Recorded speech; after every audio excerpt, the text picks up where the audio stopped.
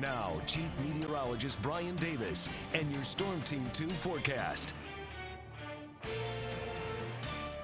All right, we expect temperatures to continue to fall through the 40s slowly this evening. Still some showers around at 7 o'clock, but between 7 and 9, we'll see the rain start to end from west to east across the Miami Valley.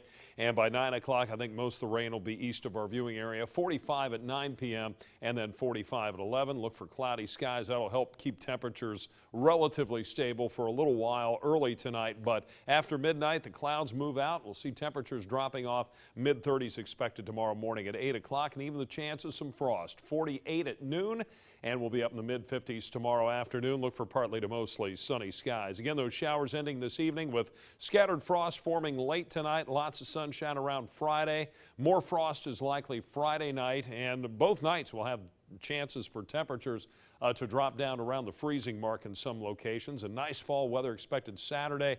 Late day shower chance comes our way on Sunday. Speaking of that, frost likely tonight, tomorrow night. Again, the freeze possible Saturday morning. Some places could get down to 32, and some of our western counties even tonight, especially out in eastern Indiana and maybe along the Ohio-Indiana border, could hit that freezing mark where our frost and freeze warnings are in effect. Frost advisory, freeze warning to the west across Indiana, and a freeze watch over the southeast part of the state, West Virginia and western Pennsylvania, expecting those cold temperatures tomorrow night. Richmond could drop down around the freezing mark in the Whitewater River Valley, generally mid-30s here around Dayton, and scattered frost, and then low to mid-30s as you go north. And then daytime highs tomorrow should be around 54 in Sydney and Urbana, 56 in Troy, 55 Springfield and Greenville, and also in the mid-50s here around Dayton, but maybe some mid to upper 50s to the west out toward Richmond and also Oxford. High temperatures Saturday right around 60 degrees. Goodwill Auto Auction camera tonight.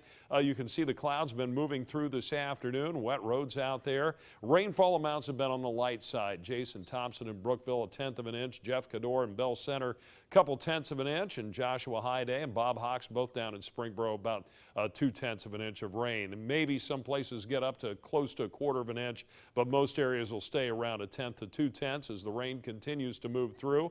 And right now, some of the slightly heavier showers up around Urbana and Springfield moving east, a few leftover showers in Dayton.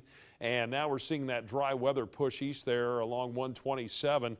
Greenville, still some sprinkles in your area, but the rain should be tapering off. Already skies clearing out through eastern Illinois, moving into northwest Indiana, clearing headed our way later tonight. Right now in Dayton, 51, a southwest wind at 9 miles per hour, but you can see the 40s to the west of us, 48 Greenville, 45 at Richmond, still around 50 here in the southeastern part of our viewing area. There's the rain scooting on through and moving out after about 7, 8 o'clock. Showers around early tonight, then clearing. Could see some frost, low 36. And tomorrow, lots of sunshine through the day and a high temperature of 55 with that sun up at 7:49. And your Storm Team 2 7-day forecast, a 60-degree high on Saturday after morning low of 33 with some scattered frost. And then we're in the low 60s on Sunday, a slight chance of showers, a little better chance of showers Monday, and cooler in the 50s. But by Thursday, we could be back up near 70.